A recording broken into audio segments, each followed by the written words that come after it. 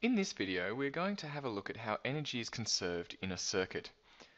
So in the diagram, we have a long, flat battery down the bottom here, which is connected to a light bulb through these wires.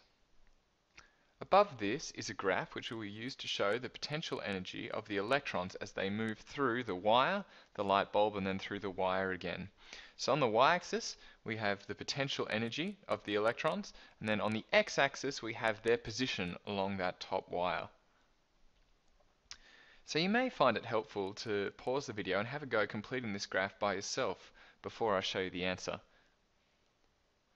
So let's start with the left side of the wire.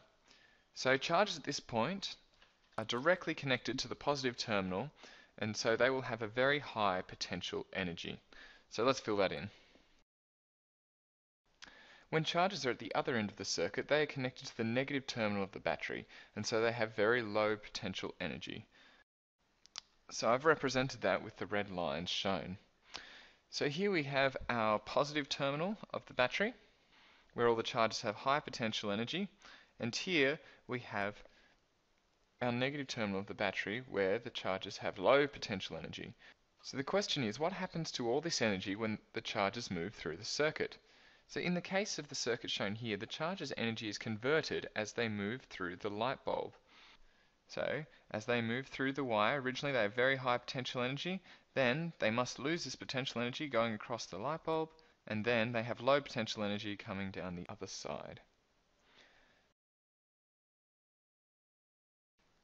So here there's high potential energy, then that potential energy gets converted into light energy, then the charges have low potential energy and they're connected to the negative end of the circuit. So let's look at another example. What would happen to the energy of charges if they travel through a resistor, as shown here in the diagram? Well, the charges start at the positive terminal with very high potential energy, so let's draw that in. And they end at the negative terminal with a very low potential energy. Let's draw that in. And so they must have lost their potential energy when they moved through the resistor. And in this case, the energy is converted into heat, and so the resistor heats up. So there's another example of what happens to the potential energy as charges move through a circuit. So for me, a very confusing but also interesting question would be, what if I connected the positive and negative terminals of a battery together? Well, I've got a diagram of that here. So on the left hand side, I've got my positive terminal. I've hooked that up with a wire, and then that's going to go all the way to my negative terminal. So let's think, what would happen in terms of the potential energy? Well, on the left hand side, the charges of the positive terminal must still have very high energy. So let's draw that in. And at the negative terminal, the charges must still have very low energy, so let's draw that in. So what happens in between? Well, the charges must lose their potential energy along the wire. Now it so happens that wires have a very small amount of resistance. So, if you connected a positive and negative terminal together, the electrical potential energy will be converted into heat, and the entire length of the wire will start to heat up.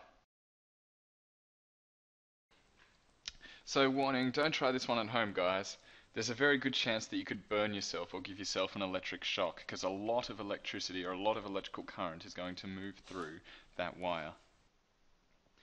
I thought at this point I'd better mention that in my first two examples, the light bulb and the resistor, I was pretending that the wires wouldn't have any resistance, and therefore they wouldn't heat up at all. This is almost true.